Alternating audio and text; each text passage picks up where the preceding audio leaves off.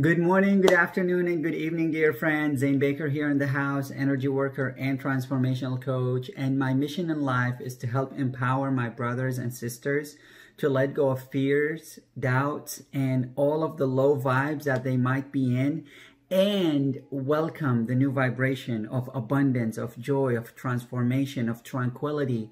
And I help people do that by applying things like meditation, energy work, transformation work, angel work into their lives so they could really live life to the fullest and not let things control them or events or people, but they take charge of their life. So without further ado, let's dive into today's video. Today, I have another reading for you guys, and this is a reading for everyone who's interested in knowing what is the state of vibration they're in right now. There's a lot has happened over the past few months. June is here, and we all want to know, like, what is the new energy, or what is the energy that we're in right here, right now, so we can actually advance from this stage.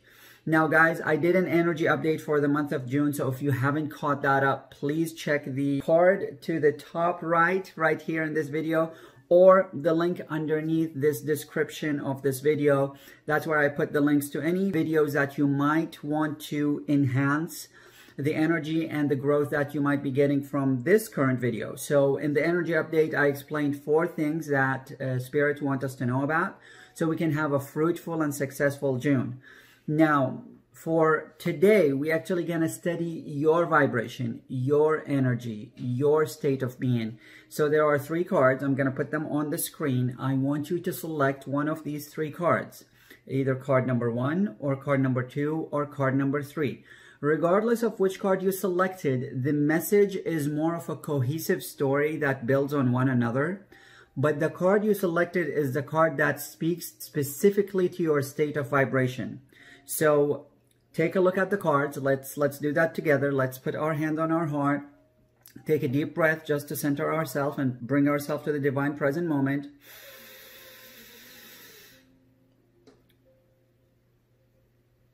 And then let it go.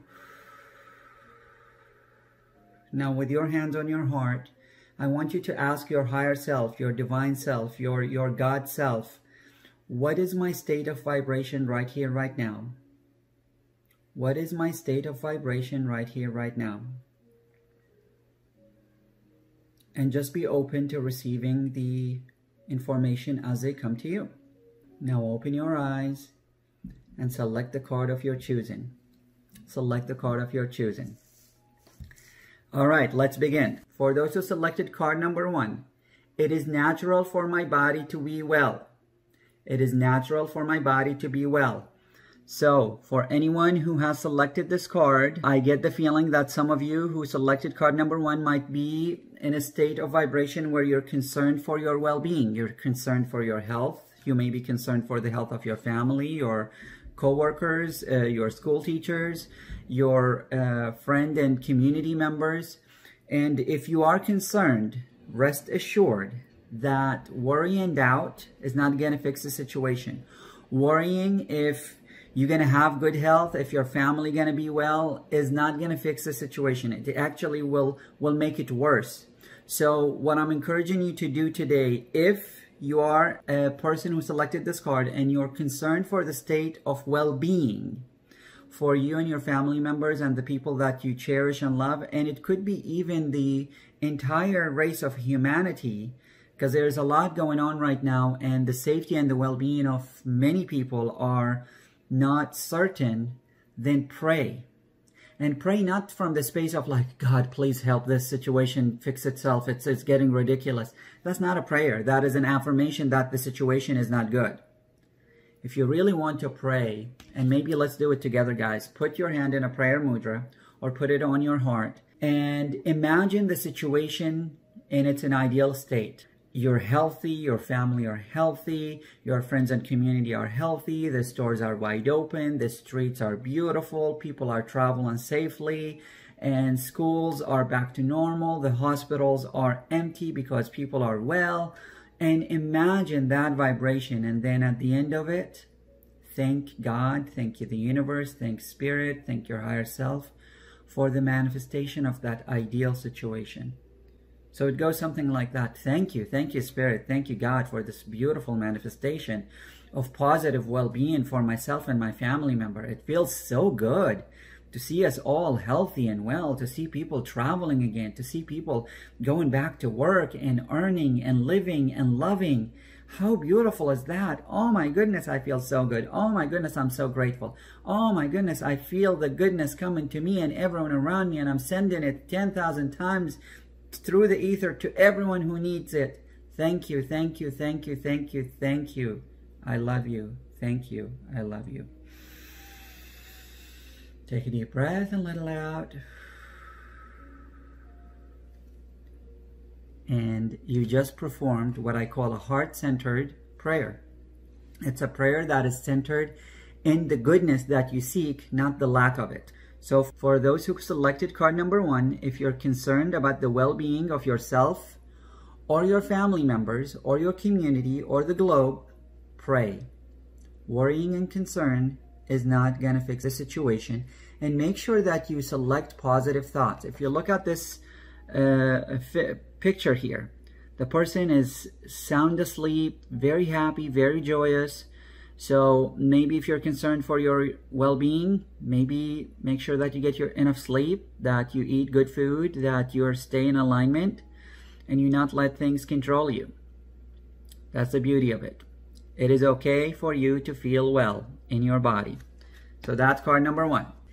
And now let's see what people who selected card number 2 has in store for them.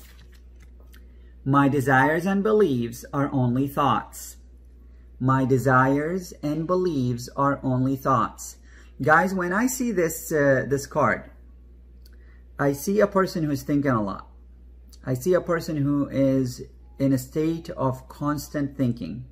If you look, her eyes are closed and she's just thinking. And also it gives the hint that maybe meditation could be a source of inspiration and healing. So if your mind is overthinking, maybe meditation could be a source of healing.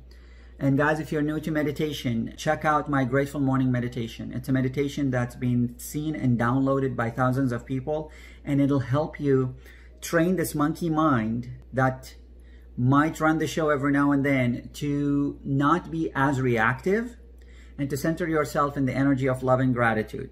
So if you are concerned or your thoughts are just running wild, get that meditation and start applying it. The second thing I'm getting from this card also, guys, is if you notice, there are three main colors that are kind of the dominant colors beside the purple of the sky. There's yellow, there's orange, and there's red on her cheeks.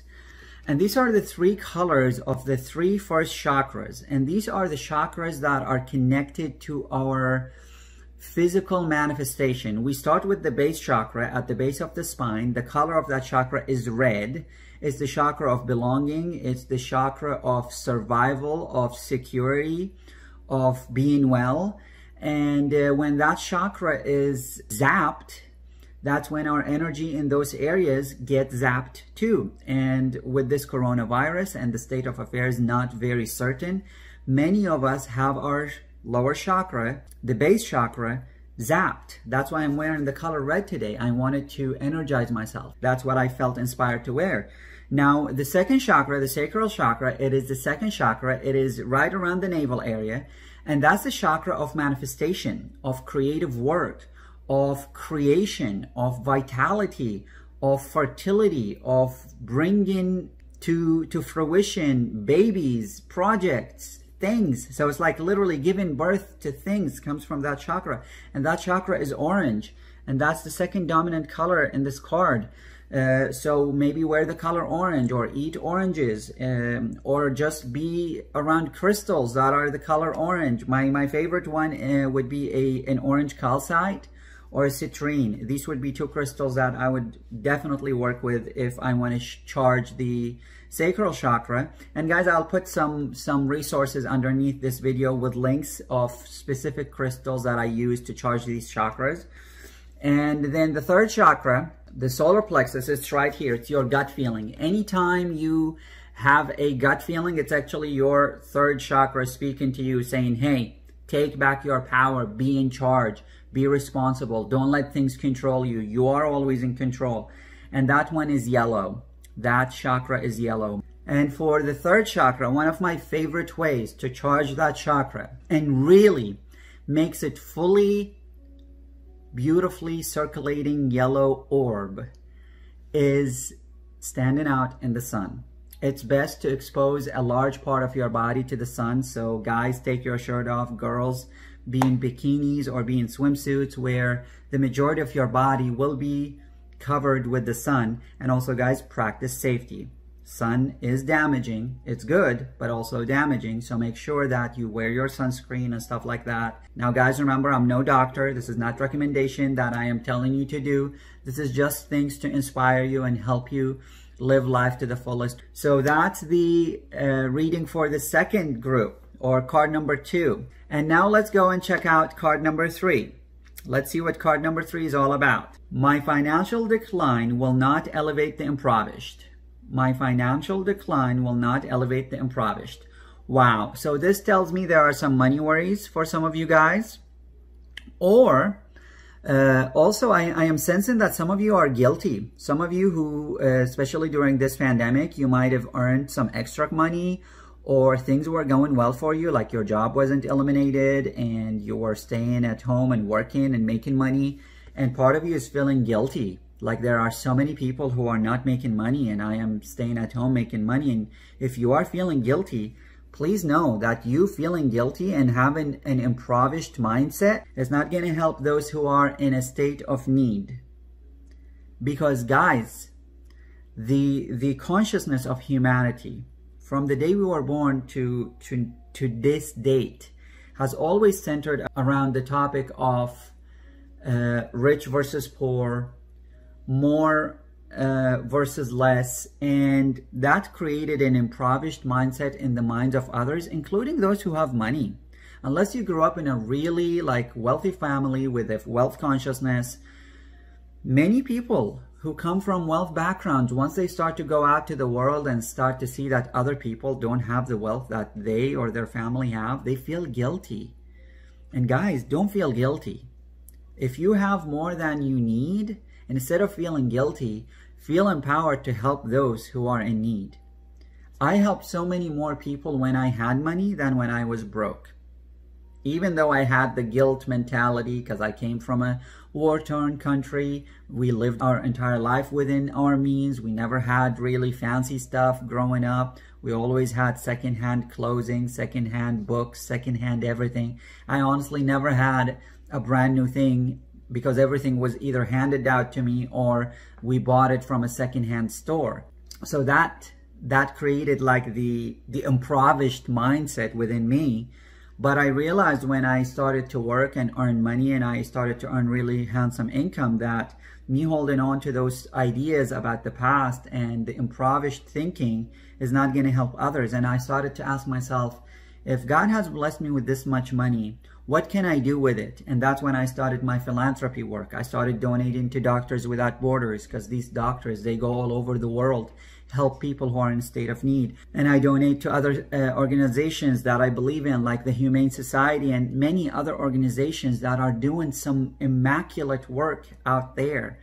And that's what I started to do with my money instead of thinking about the impoverished thinking. So I'm getting the sense that some of you are either concerned because you don't have money, and that's why the card about money coming to you, or you're earning money and you're feeling a little guilty, like, wow, during this pandemic, a lot of my friends lost their jobs and here I am earning money. Don't feel guilty. Feel blessed. And if you really want to make a difference from the earnings that you made, donate. Help those in need, especially those around you. You can donate to big organizations, which I do all the time. But at the same time, I am on the pulse of my friends and family and always in the know of what's happening in their lives so I can really help them. So that's the third message. Wow, guys. So all three messages, if you notice, they create a story. So the first one is about our health and well-being. The second one is about our thinking. And the third one is about our state of money. So all of them, all three cards are actually talking about the physical realm. How are we doing health-wise? What are we thinking? What are we doing? What are we feeling? Our money situation. These are all things that are centered in the physical realm. So this reading is very lower chakras, 3 lower chakras. So maybe I'll put some information down here about meditations for charging those lower chakras, so you can really bring your chakras together. And to tie the reading together, I pulled an affirmation card for the collective, for everyone. If you selected card number 1, card number 2, card number 3, this is the affirmation to keep you going throughout the week. And guys, just a quick emphasis. Many times people message me after they watch the videos and they're like, Zane, we loved card number 2. That was the card we selected, but other cards resonated with us. Is that okay? Absolutely, guys. Absolutely. The reading is energy reading. It's not based in time, even though I mentioned it's the beginning of a new month. It's not based in time. If you watch this and it's like, let's say, October 2020, just know that your spirit guided you to this specific reading, this specific message, because there is something in there for you. Don't let timestamps, when it was created, really control the energy that you just got gifted with. So now the affirmation card says, I allow myself to be happy with all aspects of my physical being. Oh my gosh, guys. Oh my gosh.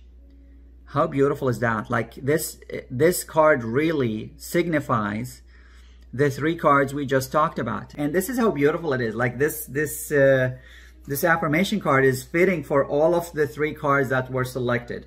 For the first one, I allow myself to be happy in all aspects of my well-being. The first card people selected is feeling well in their body. So this is a great reminder. The second card, my desire and beliefs are only thoughts. And if the thoughts you have are not very positive, then let this be the dominant thought. Let this card be the dominant thought. I allow myself to be happy with all aspects of my well-being and physical being. And then, of course, for my people who selected card number 3, I allow myself to be happy with all aspects of my physical being. When you're happy in your physical being, you vibrate at a happy vibration, higher vibration, and you start to attract better vibration, which will affect your finances. Anytime I am actually in a really good financial state is when I'm feeling good. I'm in the flow, I'm creative, I am loving my life, loving my family, loving my friends. And anytime I'm on the downside of it, it's actually when I'm in my head and I'm thinking too much and I'm worried about certain things. So be sure, guys, that you don't let worries and doubts and things like that really cloud your judgment and your thinking. So, all right, my lovelies, I really hope you enjoyed this reading. If you did, please give this video a like, a comment, and a share. Also in the comments, let me know which one of these cards resonated with you the most. And if the entire reading resonated, then put #resonate. And if you are new to meditation and you really want to harness the power of meditation, make sure you get your hands on the Grateful Morning Meditation. And now we'll conclude this session, and I'll see you guys again next video. Till then, may the rest of your life be the best of your life, and namaste.